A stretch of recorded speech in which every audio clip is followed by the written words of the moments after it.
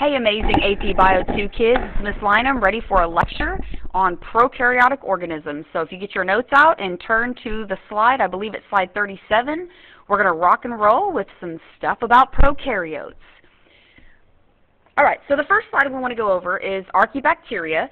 Archaebacteria, remember, are in domain Archaea, and they include examples such as methanogens, thermoacidophilus, and halophilus. If you look at the names, it kind of makes sense that they would be found in archaic or harsh environments. And like I said, this is domain Archaea and kingdom Archaebacteria. And we're not going to spend a lot of time on Archaebacteria. We're focusing in this unit mostly on the eubacteria, but I did want to mention this Taq polymerase. It's Taq poly is what I like to call it. We're going to be using this in the spring semester whenever we do genetic engineering. Taq polymerase is an amazing heat-resistant restriction enzyme. And if you remember, we mentioned restriction enzymes last week in class, which were produced by bacteria as a defense mechanism when they were being attacked by viruses. And so this one is of particular interest to humans, to scientists, because it is heat resistant. And that means we can use it in a procedure where we want to amplify or copy DNA. So this would be particularly interesting or helpful when we had, let's say, blood at a crime scene and we only had a small amount of DNA and we needed to amplify or copy it so we could have a larger sample to test. Then we would be able to use this Taq DNA polymerase, this enzyme, in the process of copying and making a lot of DNA. And because it's heat resistant, the process of doing this, you have to heat the supply up to a high temperature, and this enzyme would be able to retain its properties even with this the heat that's applied to the sample. So this is an example of an application of Taq DNA polymerase would be a helpful archaebacteria to humans. Okay, now one thing I did want to mention, remember that all archaebacteria have a cell wall, but that cell wall lacks peptidoglycan, okay, lacks peptidoglycan. And as far as what would you find in a bacteria, remember they're all prokaryotic, which would mean no true nucleus, no membrane-bound organelles, but they definitely do have DNA, and they do have cytoplasm, cell membrane, and like I said, the cell wall. So those are some things to remember about archaebacteria, and they're found in harsh environments. As far as their nutrition, one thing that you might want to note on here, the nutrition, most of these are heterotrophic, but there are some that are autotrophic, okay, but I wanted to mention underneath the autotrophic, some are chemoautotrophs, which would mean using inorganic compounds such as sulfur that might be in the hydrothermal vents in the deep sea floor. Some are also photosynthetic. So we do have some autotrophic archaebacteria, but most of them fall within that heterotrophic realm. Okay?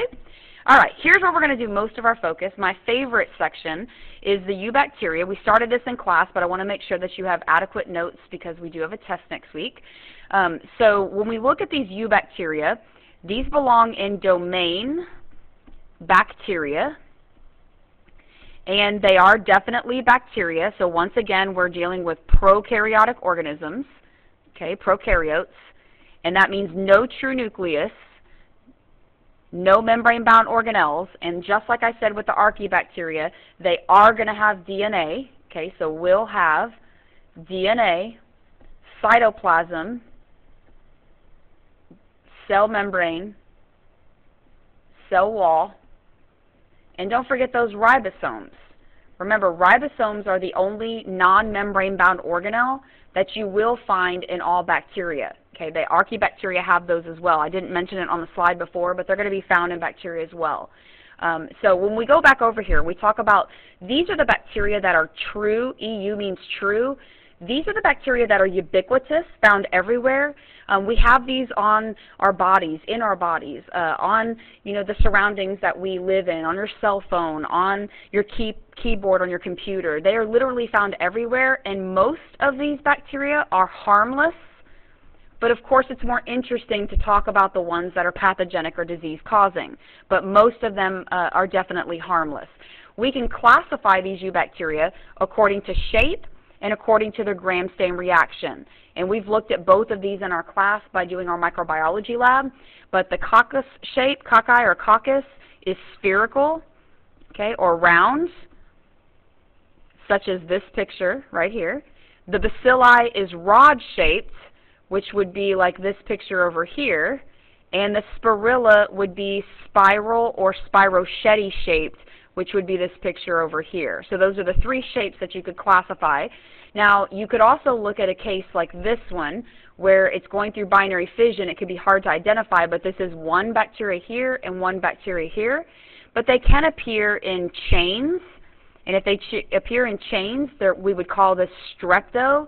They might appear in clusters, and if they're in clusters, that would be staph. You've heard of that one before, like staphylo.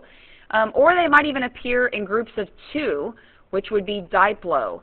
So you're going to see the shapes. It might be streptococcus, streptobacillus, streptospirilla. It could be staphylococcus, staphylobacillus, or staphylospirilla, or maybe diplo. So you could use these prefixes and put them on the shape, and that would describe what you're seeing when you're looking under the microscope. Okay, for Gram-Stain reaction, we just completed our microbiology lab, where you guys were Gram-Staining in class, so I hope you had fun with that. But Gram-positive would stain purple whenever you ran the Gram-Stain procedure, and Gram-negative would appear that reddish or pink color, and that's all due to the composition of the cell wall, which I'm going to show you on the next page.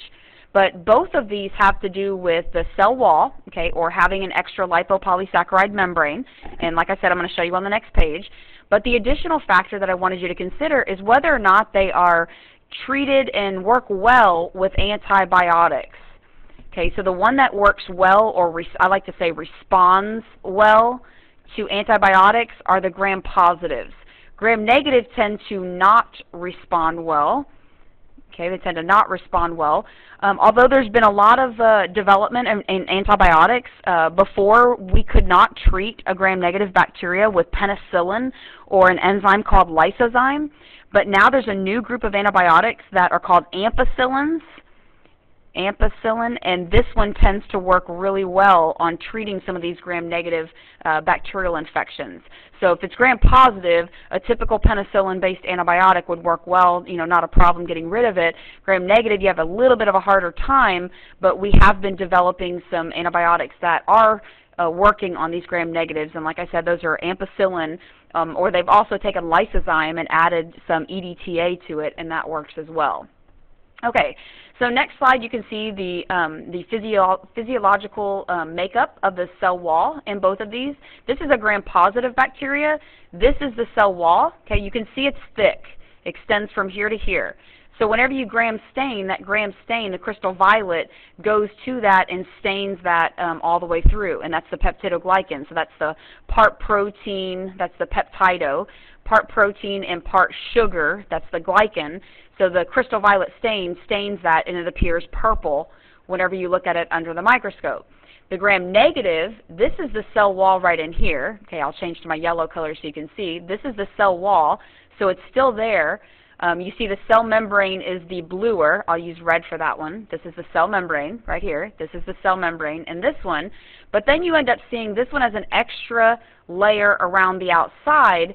This picture calls it a periplasmic membrane. It's really a lipopolysaccharide membrane.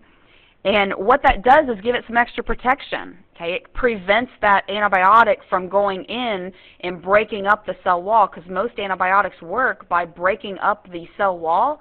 So if this one was treated with an antibiotic, the antibiotic breaks up the cross links between the peptides and sugars, and then of course water would enter in from your body and blow up this little bacteria. So that's a way of treating it. This lipopolysaccharide membrane doesn't allow the antibiotic to reach that cell wall to break it down, but it also prevents, like if you had a white blood cell that was a phagocytic white blood cell, can't even spell, phagocytic white blood cell, and it was going to attack this, that lipopolysaccharide membrane prevents it from being attacked by phagocytosis. So that's another thing about that extra lipopolysaccharide membrane. Okay, here's a picture thought I might show you. I showed you a few of these in class. These are Gram-positive. You can see the purple color. And you could also classify the one on the right as being strepto because they're in chains, and then coccus because of the circle. Here's a perfect chain right in here. You can see a chain of about 4 of these together, and they are round or spherical, so that would be streptococcus. Now the second word, pneumoniae, that is the specific species name, because you could have Streptococcus pyogenes, you could have other types of species that fit into this genus name. So that's the genus, and then there's the species. So that's a good picture of gram-positives. Here are a few gram-negatives. The one on the left is Neisseria gonorrhoeae. Okay, they are also coccus. The one on the right is bacillus-shaped, which gives you that rod-like appearance, and I'm sure you've heard of E. coli. Now, E is the genus name. It's Escherichia. Coli is the species, and you can see the little rods. There's one right there. Okay, you can see individual rods, so that gives it the bacillus shape. Okay, so that's gram-positive, gram-negative. You can also see the pink appearance here versus the purple appearance there. So gram-positive purple, gram-negative, that pinkish color. All right, let's go ahead and talk about bacteria and how they divide. So bacteria have a nucleoid region, not a true nucleus. This is a region, and I'm going to point to it right here, inside the bacteria where you will find one single circular chromosome. They have one single circular chromosome that is found in that nucleoid region. Not a true nucleus because it's not bound by a nuclear envelope, but it is an area in the middle of the cell where their genetic material is found. And like I said, one single circular chromosome, so that is a double-stranded DNA like what we have. Okay. Next they have these things called plasmids, and then also we're going to go through binary fission. I wanted to get my screen so I could have all 3 of those here so I can write on it. So if we look now, let me tell you a little bit about a plasmid. This is super important when it comes to antibiotic resistance in bacteria. So a plasmid is a small piece, okay, go ahead and copy this down, a small piece of DNA that is separate from their chromosome. Small piece of DNA separate from their chromosome. Most importantly, it can replicate independently. That means they have the capability of taking a plasmid, replicating it without replicating their one chromosome that they have. And you might say, well, why would they do this? This is really cool for them, not so much for us, but let's say there was a bacteria right here that had in its genetic material the resistance. It already had resistance to an antibiotic. Well, if it was able to take a plasmid, and I'll make that in a different color, which is over here, it's a piece of DNA, and it was able to have a gene on that plasmid that coded for resistance to that antibiotic, it could possibly copy that, make a copy, and pass it to another bacteria that's over here. And we're going to talk about that in just a little bit. It's actually a process of sexual reproduction called conjugation, but it has to do with the fact that they have these plasmids, small pieces of DNA, separate from where their chromosome is, that if they replicate it and it codes for something beneficial, they could pass it to another bacteria and it causes genetic variation. Okay, not only could it code for resistance to antibiotics, it might code for better metabolism. Okay, what if an advantage for a bacteria was to be a better metabolizer? And so if it had this better metabolism, then it might be able to pass that plasmid copy over to another bacteria. And so bacteria have this ability to exchange genetic material with each other, which leads to like genetic variation. It's sexual reproduction. So that's kind of cool with this plasmid idea. So they have this nucleoid region, area in there where you'll find their one single circular chromosome, but then they might also have these plasmid pieces inside their cytoplasm that they could exchange or give a copy once they copied it to another bacteria. So that's kind of cool. Okay, the rest of this slide, what I'd like to focus on is not the sexual. We're going to look at asexual reproduction. So remember, this means reproduction without the exchange of genetic information. Okay, without the exchange of genetic info. So what you see in this picture is called binary fission. That's the asexual reproduction process that bacteria go through. It's a very quick method of just simply making more copies of themselves. So if you start off right here in the first picture, and I kind of like to make a joke of this, and I say this is Bob the bacteria. Why am I calling him Bob? Because he's an organism. He's an independent organism. So here's Bob. Okay, you see his dark, kind of gray, one chromosome that he has. And when he goes through binary fission, all he has to do is double that, so he replicates it. You can see it in picture 2. There it is. There's 2 of them. Now you see this little piece that's attaching right here to the cell membrane? That's to ensure that this chromosome is going to go to this side and this chromosome is going to go to this side, so that it's going to have a little attachment site, almost like Velcro, where it's going to attach to the cell membrane to make sure as we go further through this binary fission process and the cell starts to split right here, that one chromosome is going to end up in this cell and one in this one. So going back to picture 1, the one chromosome is doubled. There's its double right here. The cell grows. There's a little bit of growth right here, so it's going to grow twice as big. Okay, that means it's going to have more ribosomes. There are ribosomes in this picture, ribosomes in here, ribosomes, ribosomes. So it's going to have to make more ribosomes, double the cytoplasm. Okay, that's cell gel and all the ribosomes, go twice its original size, and then it will start pinching in. Now, that pinching in is called cytokinesis. You probably remember that from freshman year, division of the cytoplasm. That is common among them and among us, okay, but they're not going to be able to pinch so easily because of the fact that they have the cell wall. So it's going to have to be like pulled upon, kind of tough in here. New cell wall is formed between them, and then eventually you have 2 new cells. And this is now a Bob, and this is a Bob, and Bob are genetically identical to each other, so they're exactly the same, but we get 2 whole new organisms. So now we have kind of Bob 1 and Bob 2 that are genetically identical to each other. So this is called binary fission. It's extremely fast. It's a way for bacteria to make more of their own kind, and like I said, it is asexual because there is no exchange of genetic material. Okay, good? All right, next slide. We're going to talk about some adaptations. This is the coolest part. You're going to love this. So we're going to talk about some adaptations in bacteria, and you can kind of see in this picture what we're going to talk about. These little things sticking out are so cool. Plus down here you see this little thing right there that looks like a spoon.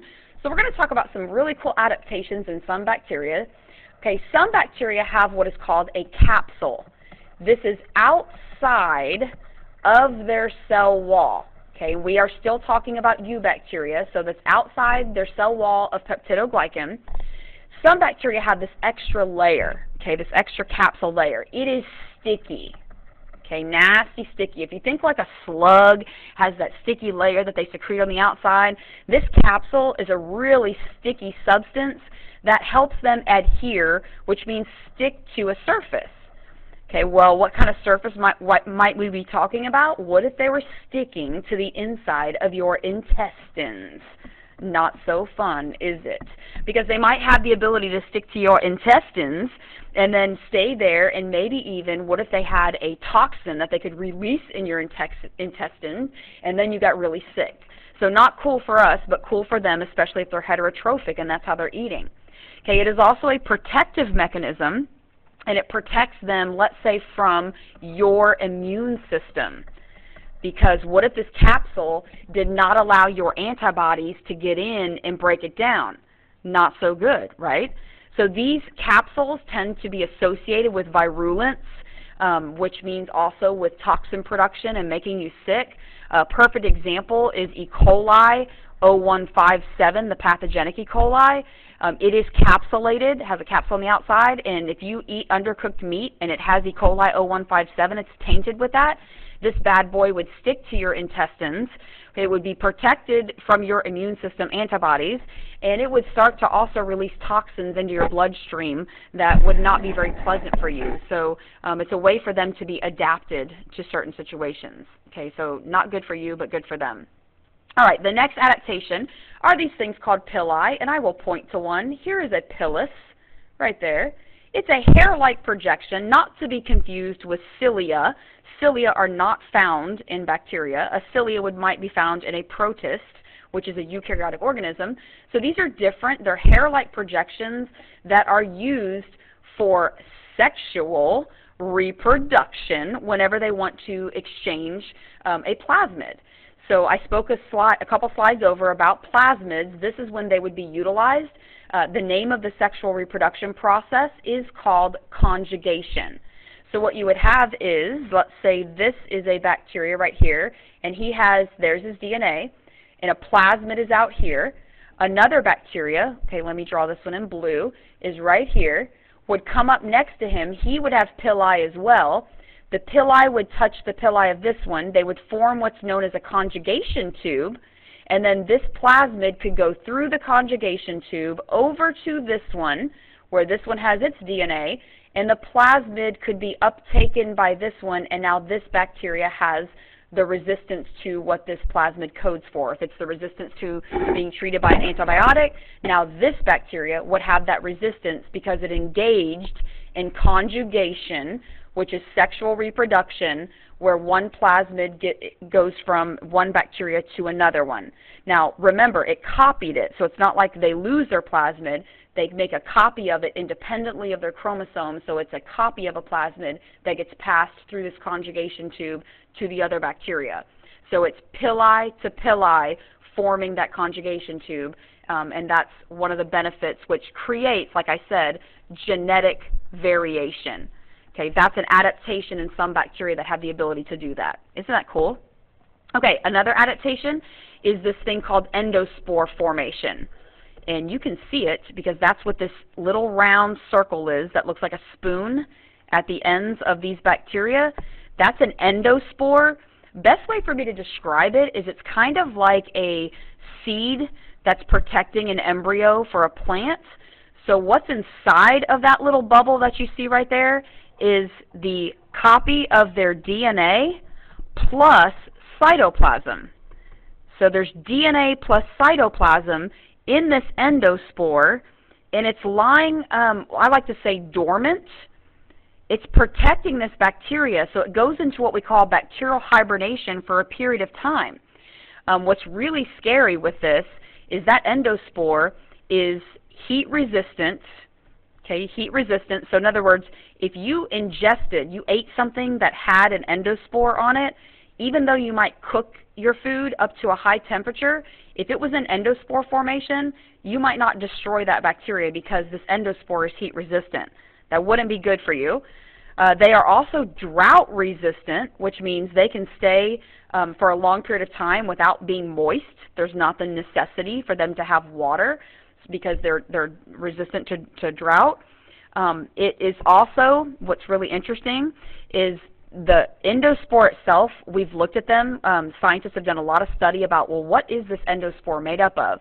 And what they've discovered is it's a really, really thick wall of peptidoglycan that forms around the DNA and forms around that cytoplasm and keeps it in a dormant state for a period of time. There have been some of these, y'all, that have been dormant for like 10, 20 years, and then all of a sudden they break open their endospore when conditions are right, and then they start to then go through maybe binary fission, asexual reproduction, and they start to divide.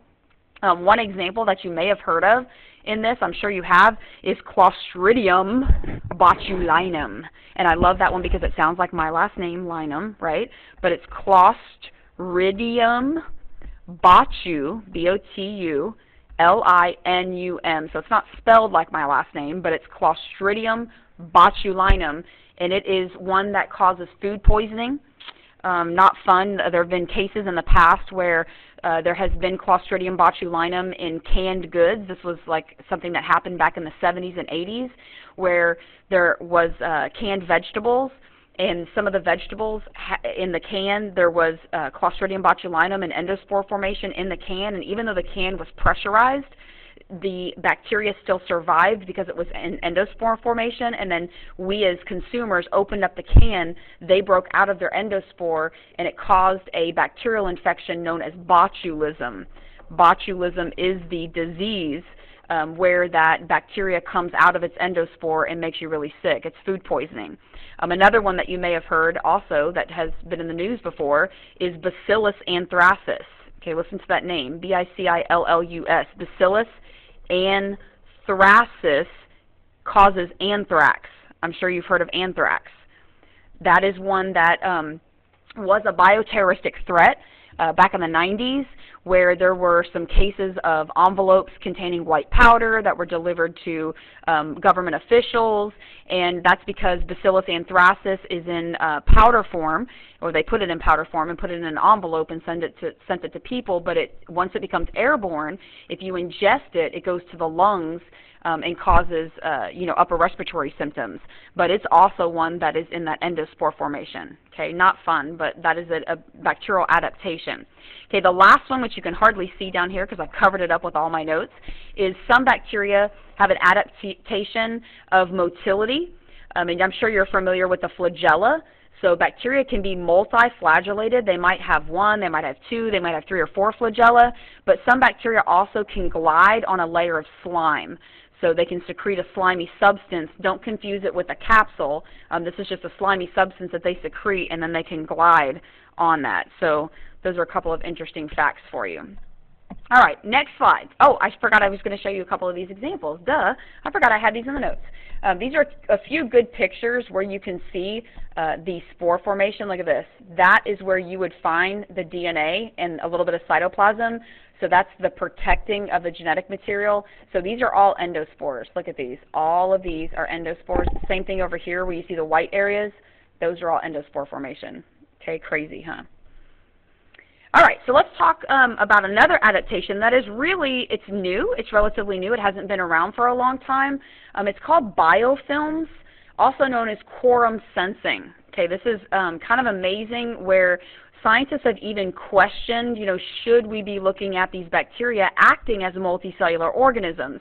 The true answer is no. We're not considering bacteria multicellular right now. They are all unicellular. But they have this ability, this adaptation, to do what is called quorum sensing or creating a biofilm. Fairly recent discovery, but it's where bacteria get really, really close together. So there's a ton of them that all get really, really close, and they form sheets. And they are capable of exchanging chemical communication signals with each other. So this one can send a chemical signal to this one, and then that signals to this one signals to this one. So instead of acting as an independent bacteria, they all are acting together, and it's based on this chemical communication that they're doing with each other. So researchers have been particularly interested in what these chemicals are, and so they're looking at to see, like what is the basis of the chemical and how are they capable of communicating with each other and releasing that, because they have done some amazing things and created almost what they call bacterial communities, which is kind of pushing the limits because typically you don't consider them as communicating necessarily with each other in these big sheets. So they're called bacterial communities, and they form in layers of sediments. This is where we found them before, in sediment layers. And they can be a meter or more in diameter. And whenever the bacterial cells bind to a surface, like if this was your surface and they bind to the surface, they secrete a sticky gel-like polysaccharide matrix that tends to trap other cells within that. So they could all act together. If there were cells over here, they could secrete their polysaccharide, trap them within that, and then heterotrophically consume these, which is not necessarily a great thing.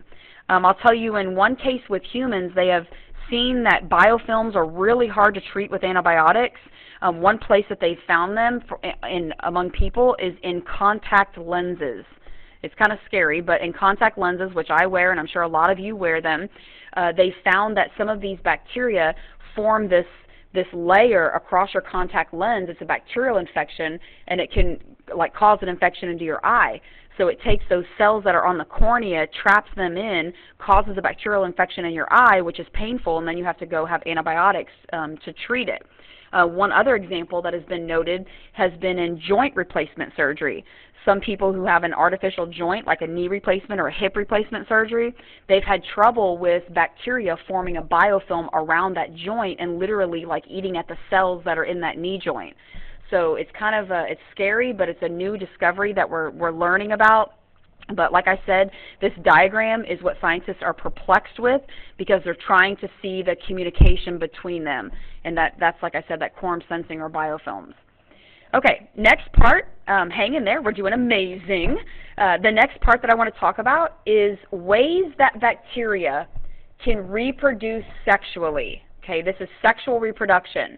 So all of these methods, here, here, and here, would all be means of genetic recombination. This would mean like variety, varying the genes among bacteria.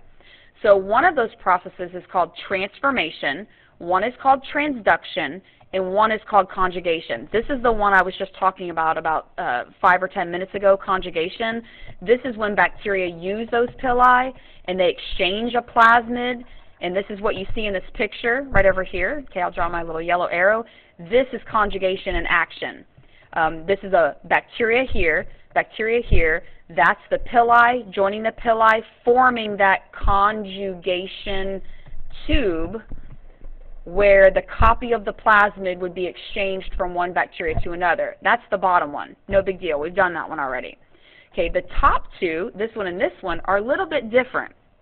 Transduction is genetic recombination between a bacteria and a virus. It's when a virus can inject genetic material into a bacteria. Remember, these are called bacteriophages. Bacteriophage. So if a bacteriophage injects its genetic material into a bacteria and the bacteria uptakes that genetic material, this bacteria is now genetically varied. So it's a type of reproduction, not that the bacteria is in charge of it. The virus is the one that injected the genetic material, but if the bacteria uptakes that, it's known as transduction, and it's a form of genetic recombination. Now, we've talked in this class already about how humans have utilized this process to generate like insulin. So we can take a virus as a vector, put a human gene inside of it that codes for insulin production, let them attack that bacteria. Now the bacteria has the human gene that codes for insulin production, and that was a form of transduction, even though the bacteria isn't the one that initiated the sexual reproduction, but now that's considered genetic recombination or variation due to the exchange of genetic info. Okay, this last one, transformation, I'm going to show you a picture in just a second.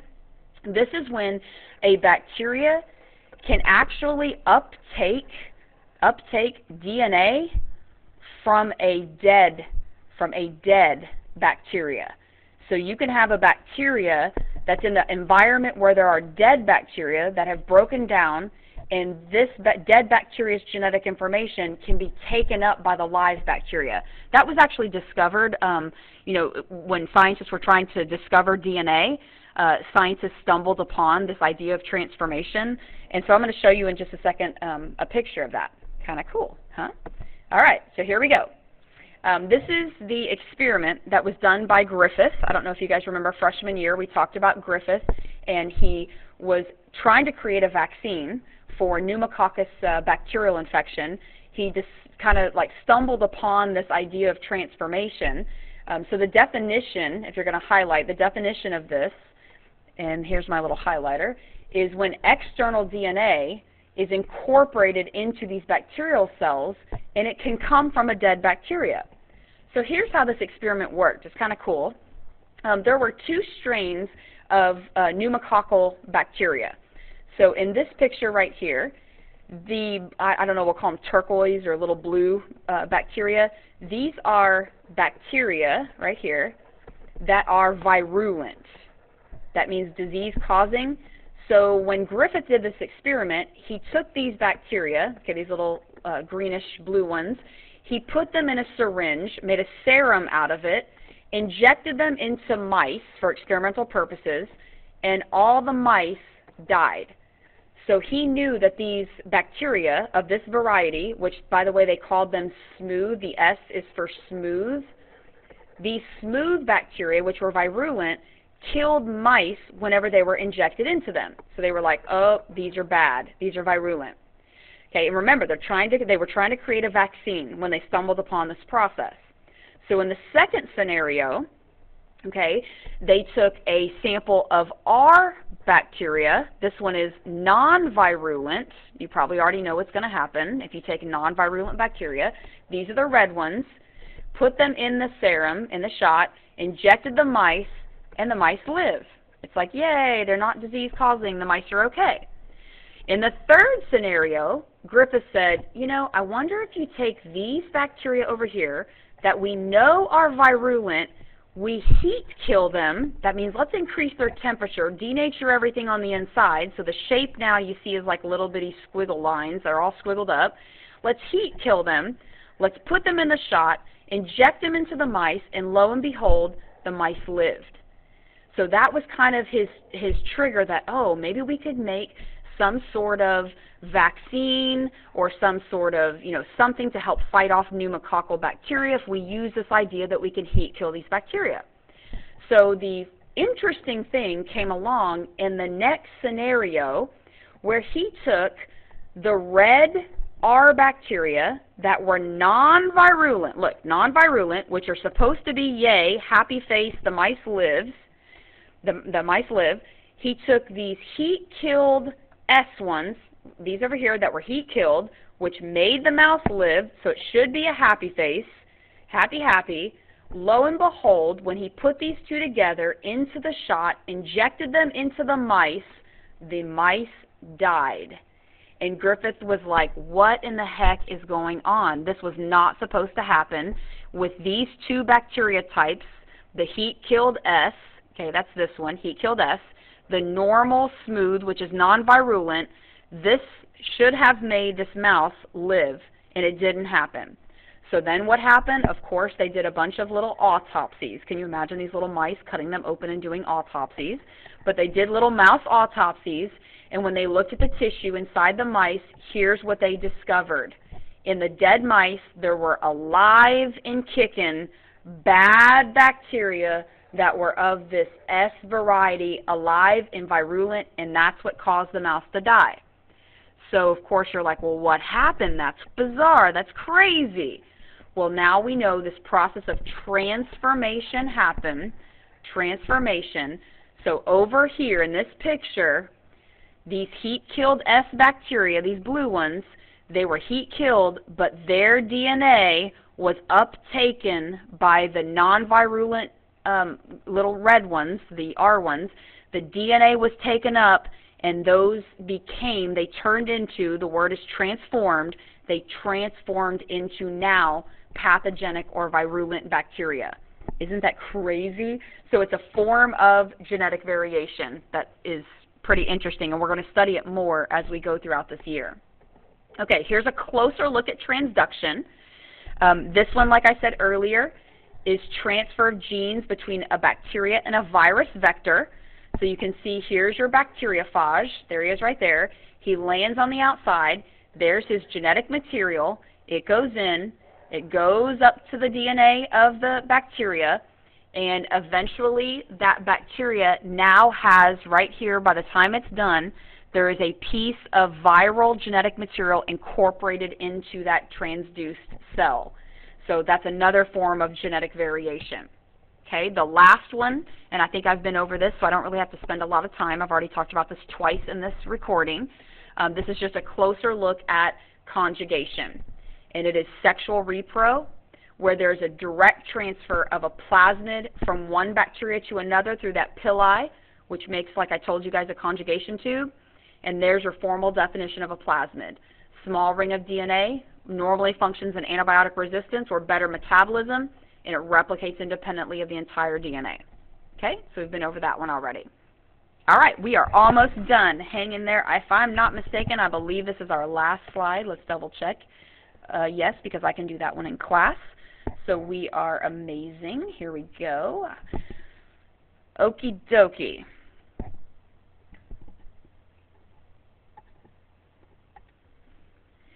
Okay, so the next slide is about metabolism, and there are a few objective questions that you have that focus on metabolism, so make sure you're awake and you're paying attention. Don't get tired on me now. Remember, we are AP Bio students, and we are gunning for that AP test, so we want to make sure we do a good job on this. All right, so prokaryotic organisms have amazing, great metabolic abilities. So one type of metabolism that is found in some bacteria is they can be nitrogen fixers, nitrogen fixation. It's a great process where they can use nitrogen, where nitrogen can be used to synthesize amino acids and other organic molecules. So I'm going to write that down right here. Nitrogen can be used to synthesize, can't even spell, synthesize amino acids, I'm just going to abbreviate AA, and other organic molecules.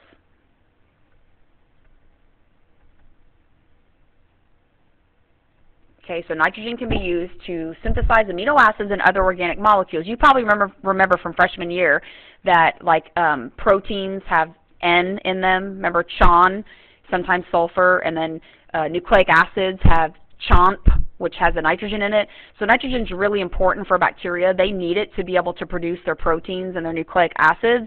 So some bacteria have this ability to fix nitrogen. One example is cyanobacteria. Cyanobacteria, which are actually photosynthetic, which is where you see that cyan from. They're like a blue-green color. They are a type of eubacteria who uses nitrogen fixation, but kingdom Archaebacteria also has methanogens, which can fix nitrogen as well. So both kingdoms, eubacteria and Archaebacteria, have members that are capable of nitrogen fixation. The methanogens that are in Archaebacteria, and then those cyanobacteria, which are also photosynthetic in kingdom eubacteria. So they can take the way that they do this is they take atmospheric nitrogen and they can convert it to an ammonium ion, which can then be converted in some other pathways that makes it usable for them to make their amino acids and to make other types of organic molecules. So it's kind of a cool thing. The biofilm that we mentioned earlier in the notes is a type of metabolic cooperation. That's considered metabolic cooperation among them because they're cooperating with each other whenever they trap those cells and use them for food source, heterotrophic means. Then, of course, we can't leave out the oxygen relationships. Okay, we have to talk about these oxygen relationships. So I'm sure you might be assuming that because bacteria are alive, that all of them have to use oxygen, but that's not the case, as you can see by the three categories of bacteria. Some of them are, look at the word, obligate, which sounds like obligated, right? Obligated means have to. And aerobe sounds like air, which is oxygen. So if you translate that into common words, these are bacteria that must use oxygen, have to use oxygen, so I'll put use right here, have to use oxygen for cellular respiration. So to get their ATP through cell respiration, they have to have oxygen present to do that. They cannot grow without it. Okay, there's another category called facultative anaerobes. Look at that, an means not or without, right?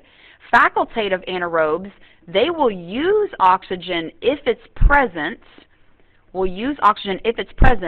but can also carry out fermentation. Do you guys remember fermentation? Fermentation is an anaerobic process, and if you remember, we talked about like lactic acid fermentation and alcoholic fermentation. So these are called facultative anaerobes if they can use oxygen if it's present, but then can also carry out fermentation or anaerobic respiration if they're in an anaerobic environment. Perfect example for this one, I'm sure you've heard of this. If you eat yogurt, you definitely have. There's a bacteria called lactobacillus. So lacto is because it's found in dairy products, that's the lactose sugar, and bacillus is its rod shape. So they are definitely facultative anaerobes. If you take the lid off that yogurt, they can utilize the oxygen for cell respiration, but then if you put the lid on them, they switch over to anaerobic means and can go through fermentation or anaerobic respiration in order to produce their ATP. Okay, the third category, this still has the word obligate, which means have to, but we put an in front of that word aerobic. So they are truly poisoned. This is the word that is used here. They are poisoned by oxygen. So some will exclusively live by fermentation only. So fermentation only. Others can extract chemical energy by anaerobic respiration, in which substances other than oxygen, such as like sulfate or nitrate ions, and they can accept an electron in the electron transport chain. So these are obligated to not have oxygen and will choose to be poisoned if you put them in an oxygen environment. Okay, so those are some examples of metabolic abilities. Okay, our second to last slide, we are almost done. We're going to go ahead and knock this out now. We might as well do it now, and then when you come to class, we can start with protista. So I'm going to go ahead and go through. This is called Cook's postulates. Okay, I don't know, some of you might call it cock, but it's Cook. Okay, this is bacterial parthenogenesis. It's Cook's postulates, which are 4 criteria that are designed to establish a causal relationship between a causative microbe and a disease. So it was really used for bacterial disease confirmation. It was developed in 1884, and it was refined and published in 1890. So we're talking about a long time ago. 1884, 1890 is when Cook's postulates were published, and they're still used today. That's what tells you how accurate these are. So what it does is it uses a series of criteria, 4 different criteria, to try to establish the cause of disease. It was really used in the 1890s for cholera and tuberculosis. So cholera and TB are both bacterial, but have also been generally used for other diseases. So what are the criteria? One of the criteria for Cook's postulates is the microorganism is found in all individuals with the disease. So let's say you had a group of people that you were looking at. Let's say a group of people had this disease and you're trying to figure out what it is. If you can find that organism in all of the diseased people, then that's one of the criteria for trying to identify its mode of attack and what it is. If the microorganism can be cultured from a host, so you go to individual people that have it, you culture it in a laboratory, then that could be a positive identification. Okay, if the isolated organism can produce the disease if it's injected into another host, okay, that's a way to positively identify. And then, of course, the 4th criteria, because you have to be able to do all of these, is then the organism can be isolated from that newly infected host.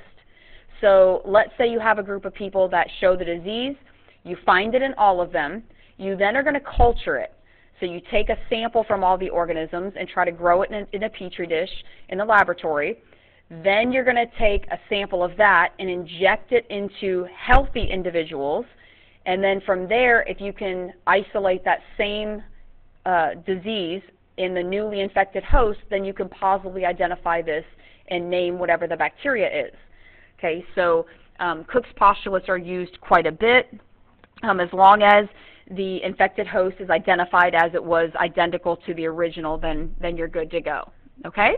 All right, last 2 little bullets here. Some bacteria are opportunistic pathogens, which means that they're normal residents of a host, but yet if that defense system, like the immune system, is weakened in the individual, then they could become pathogenic to that person. I'll give you a perfect example. Most of us have E. coli in our intestines, and it's non-pathogenic, and everything's fine. But there are cases when that can mutate and change, and if your defense system is weakened, then that can become pathogenic at that point. So, you know, these are opportunistic pathogens is what we call them when they're normal residents of the host, but then when, you know, the host's defense mechanisms are weakened, that they could turn to become pathogenic. So the word that we use is opportunistic. Okay, last little bullet is talking about toxin production. A toxin is a poison. So it could be an exotoxin or an endotoxin. Exo means outside, endo means inside. So an exotoxin is a bacterial protein that can produce a disease without the prokaryote being present. This is scary. This means you could have a bacteria that enters your body, delivers its exotoxin, its poison. It's no longer in your body, but you still have the poison present and can make you sick, such as botulism or cholera. Botulism is caused by an exotoxin released from Clostridium botulinum, and I'm sure you've heard of Botox because scientists take that same exotoxin and water it down and inject it into people's faces to try to prevent wrinkles, etc. So dermatologists have used that. But it is a powerful exotoxin that, honestly, y'all, botulism, the exotoxin that causes that, it can cause paralysis. That's why it is well used for dermatologists, because it paralyzes the muscles that cause laugh lines and wrinkle lines. But it's a very powerful exotoxin that goes straight to the nervous system. Okay, endotoxins are inside. These are components of a gram-negative membrane. Okay, so if you have that gram-negative membrane, that lipopolysaccharide membrane, this could secrete an endotoxin, which might be salmonella food poisoning, could be typhoid fever. So this one is inside the bacteria, and then it's also inside the body. So you would need the bacteria present to have this one transmitted, but on the other one, it's just a toxin formation. And then I believe the last slide, that just shows you a picture of the lipopolysaccharide membrane. No big deal. And then this is it right here. We're going to finish it up. The last slide, I just gave you some examples of some bacterial diseases that I'm sure you've heard of. Like you heard me say Clostridium botulinum. SP means species. So there's more than botulinum. There's other ones. Staphylococcus, and by the way, these are genus names. That's a genus, genus, genus, genus, genus, genus. And then this is generic for a species. This is a specific species. This is a specific species. There is no species here. There is no species here. So there are different ones. So what I thought would be interesting is if maybe you looked up some bacterial parthenogenesis and looked up some of these diseases, like this one can cause gonorrhea. This one I'm sure you've heard of strep throat, but there's also Streptococcus pneumoniae. You've heard of staph infections, but there's different species of that. And then this one can cause food poisoning, etc. So I thought this would be an interesting area for you guys to do some research and look up some of these and find out a little bit about them and see if you've ever heard of any of them and some gross things that they do to the body. So that concludes our bacteria. Way to go, guys. Way to pay attention. I'm glad you're still awake.